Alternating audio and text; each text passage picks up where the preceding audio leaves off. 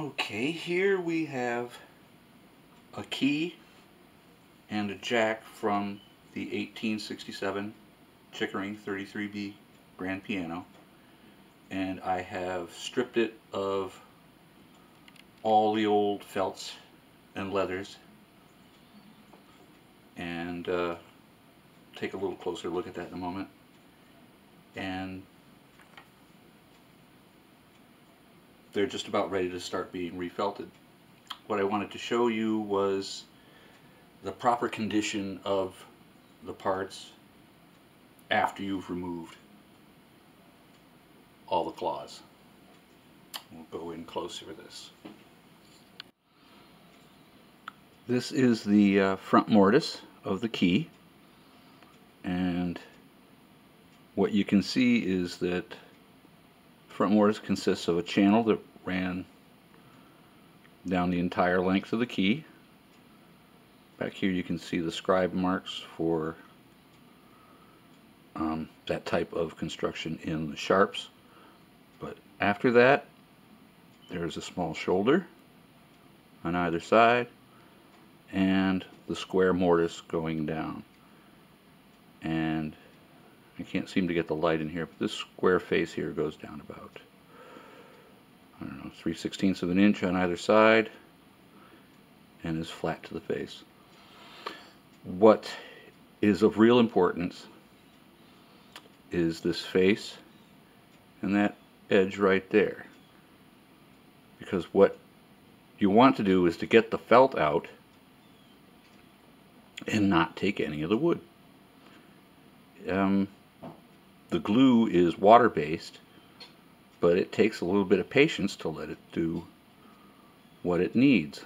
You know, a little bit of steam can speed it up, but steam's kind of aggressive and can you know, go way deep inside and do stuff. So I try to keep that to a minimum, but if the point I'm trying to show is this nice clean surface is left, and it gives you a nice clean predictable mortise so you can do a nice bushing job.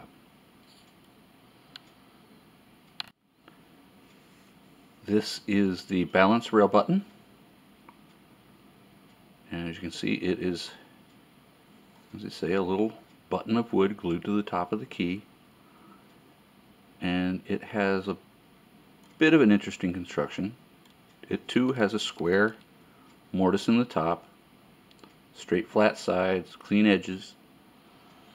What's different about this one is that it also has a little channel cut into the bottom of it, much like the front rail did, and as you see, it goes clear through, and the idea is the felt comes in the side and up that face from each side, and that's a little tricky to put back, but I'll show you how to do that. But in the end, these little channels have to be clean, and I might as well do a mea culpa now. I think I could have avoided this stain.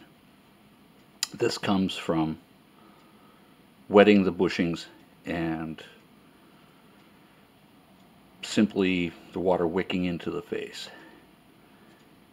And I think I might have been able to beat this if I had wet these faces, because wicking can only happen in a material that is dry and able to take the moisture through.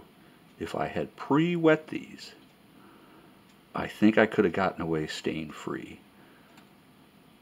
But those are regrets. But most important is to have all your wood, have that all clean. Try and never do damage.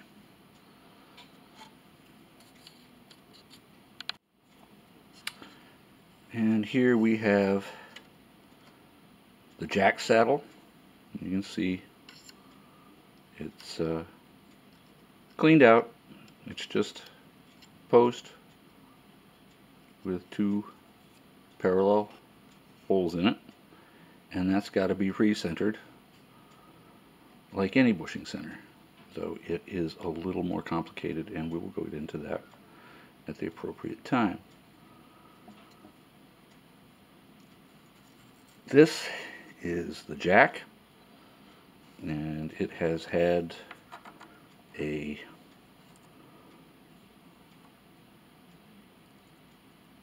felt removed from in here, and a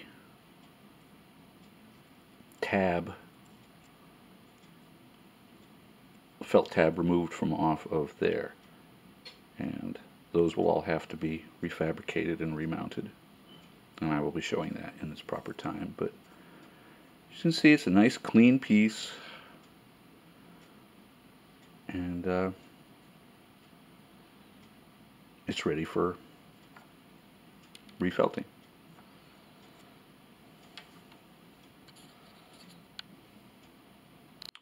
And final bits of work to be done on the key. This is the back check, and as you can see, it's just a block of wood. It will get a new piece of red felt on the front and a wrapping of buckskin. And back on the tail here, there's the damper lift tab. Needs a little more cleaning up there, but that will just receive, it'll be refelted in soft red felt, and I will show all of this. But those are the jobs for the keys. Let's see. Damper lifts, back checks, saddles, balance rail and front rail. 1, 2, 3, 4, 5, 6, 7 different refelting operations in the keys. So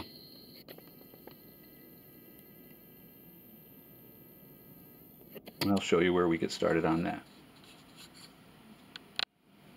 Alright, here's a pretty good view of the inside of the front mortise. See, it's just flat surfaces, and the trick is to get felt of the proper thickness back in there. And I'll quickly show you the steps through that. Here's the front rail pin of the Chickering with its new felts. It's a brass pin, it's polished, and it's about 145 to 147 thousandths wide. And to match it, we have these nice little brass cauls, and this one is 147, which is only a couple of thousandths off. And the trick is to find the felt that fits between this caul and the mortise in the key. There's our mortise and our correct caul. Let's see if I can show that there's a, look, see, there's a gap between these two. This is pretty thin. So you have to choose the right felt to fit it. Now this is my super technical system for cutting strips of bushing cloth. These are socket wrench drawer dividers out of a mechanic's toolbox, but they sure are nice and straight, and they sure are nice to cut against. So I use these, and the system works on just putting, same thickness spacer at either end. Like I said, super technical. Anyway, what I would point out first is the correct direction from which to cut your cloth. Cloths tend to have a firm direction and a stretchier direction. When you stretch something, it grows thinner. It's just no way to keep things consistent. So I cut along the firm direction. And for this one, it pretty much was clear that my width was the width of the caul plus a little smidge. So what I have here is my caul plus a piece of a business card, which is technically a smidge. So that goes there. Squeeze down.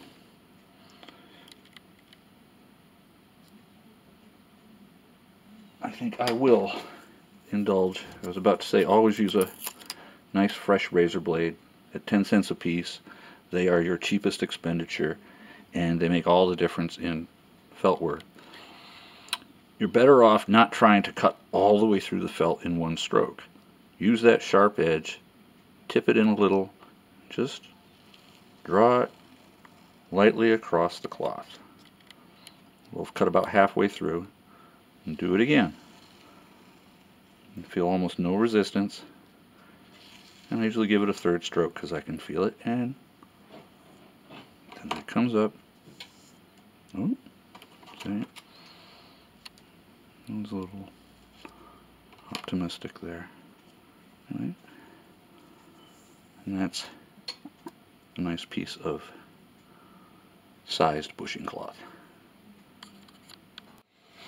Now to test the fit, I generally like to take a couple of strips just to overlap the hole a little bit. If you can see, this one goes over to roughly the shoulder. I try to get this one roughly the same. So between them, they both just tuck down into the hole a little bit. This is just the test. I'll show you how they actually install them. But you get the felt and the piece in there. Yeah. And the caul slides in. And the friction isn't too bad. Slightly tight, but this is my thinnest cloth, so. And that's the test for sizing. Here I have some glue cooking. It's pretty thin, you know, it drips pretty good. Maybe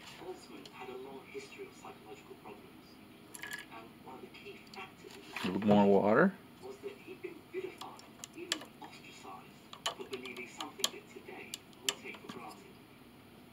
That's really nice.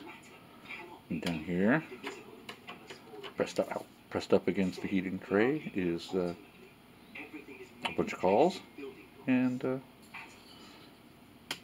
show you how we put that to work.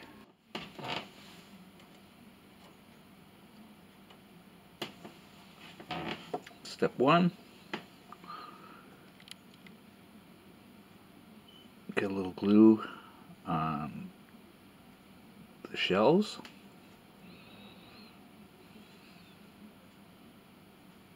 Thus, try and not get it everywhere.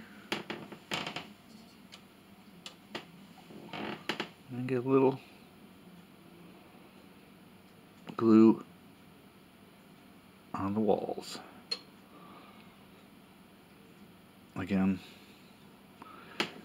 just a little dab'll do ya. And then we lay the piece of felt over the hole. And then there's, of course, this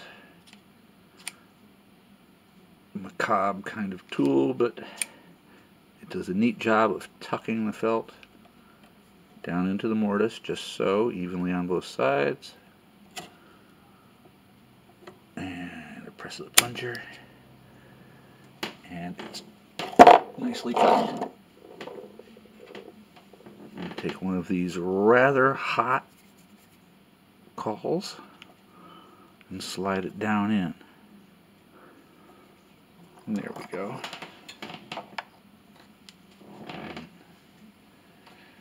And take our nice fresh razor blade, again slightly at an angle,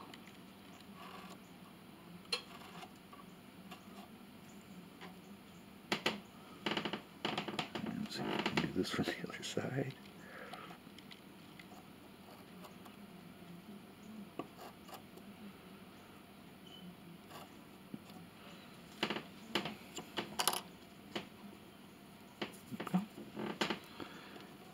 And then seat that down in nicely.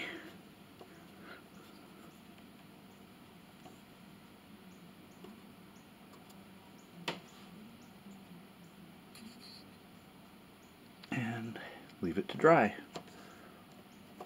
Overnight, preferably. Everything you do with hide glue, it's always best to let it sit overnight. That way it both dries and cures, and nothing is tender. And here's one I did a little earlier. I can't zoom in well.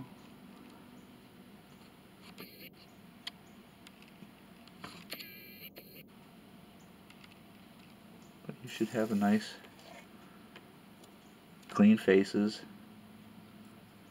nice flat layovers. These flaps that go over the edges, their purpose is to keep the felt from being ripped off of the side if you ever have to take the key in and out. So those being well attached and nice and flat, see, they don't interfere in the profile of the key, so it's part of the science of these things. And that's the front one. And there's only 87 others to do. Okay, the next bit of bushing that needs to get done is the key button. And as you can see, it's got a slot that goes all the way through, and in order to get the felt through smoothly, it's best if it's cleaned out, and I've simply made a little chisel out of an old ruler, and all I'm doing is feeling out the hole, making sure that there's no little bits of glue left.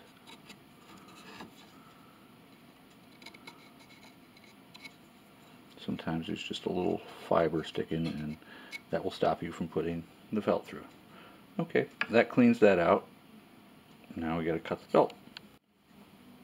Again, spacers, a different set here, set up to make a piece of cloth just right for that little slot. So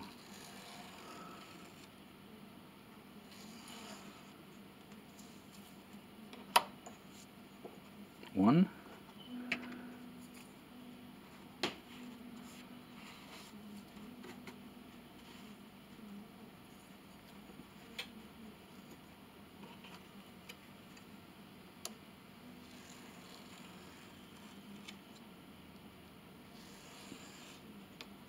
two.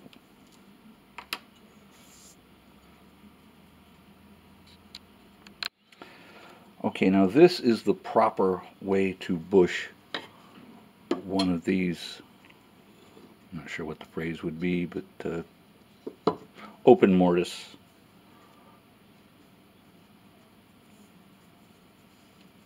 key bushings. What you do is you cut your piece of felt, cut to the right size, and tuck that down into the hole. Feed it in. Take a toothpick or something and work it through like that. Flip the key over. Do the same thing from the other side.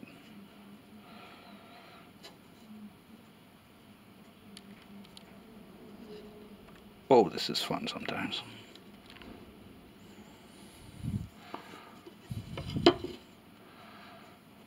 There we go.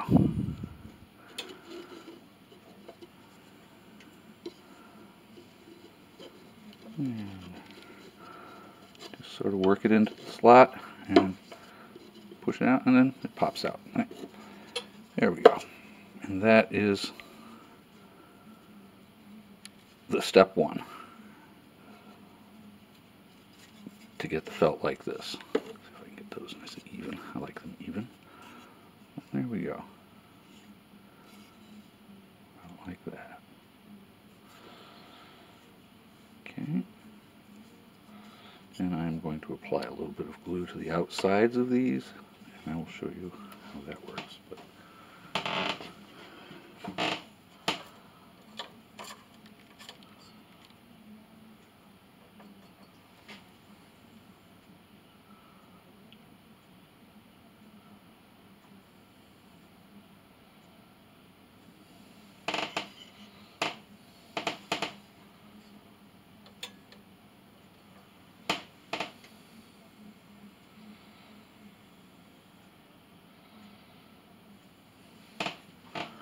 Okay, just for reference, a little bit of gluing like that. And then, I don't know if I can get this. But the trick is to pull these down and through, like such, till you get to about there. And that way you've got glued felt all the way through the mortise. Take a toothpick or something, open these up a bit, like that.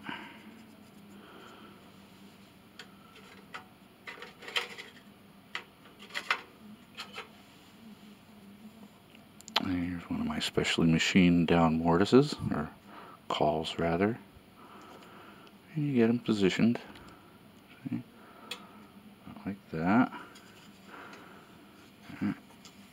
And you shimmy those down in, like thus, before you get to the bottom.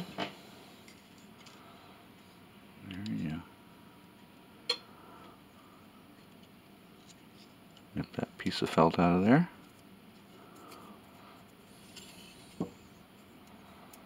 Glue on them, they are a pain. Get those out of there. That lets you set your caul down to its first full depth. Make sure those all are tucked nicely, like that. And then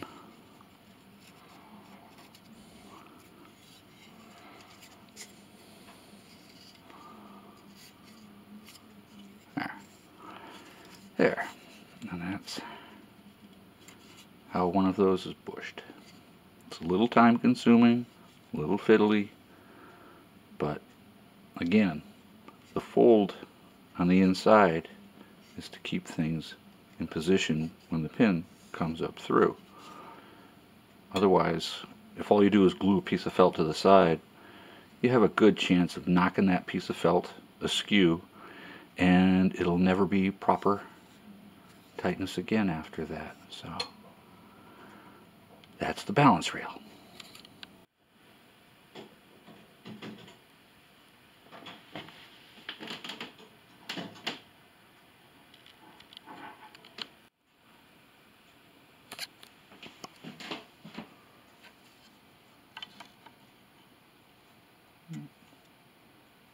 Nice, neat job. And here are the keys back in their natural habitat. You can see that there's the bushings in both sets of mortises, and with them the movement of the key is controlled, and you have a nice, firm, positive feel. See if I can get some images from down below. See if it'll. You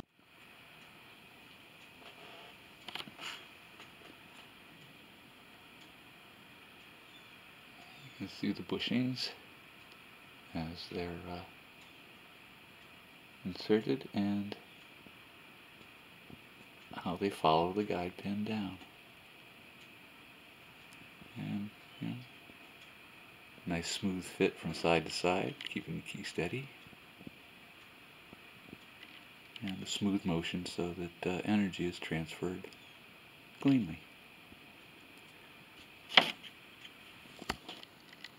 And here's the balance rail.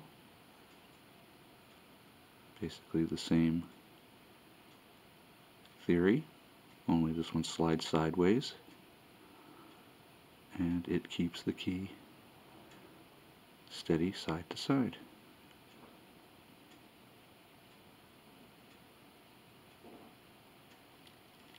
And that's what's involved in pushing the keys. Thanks.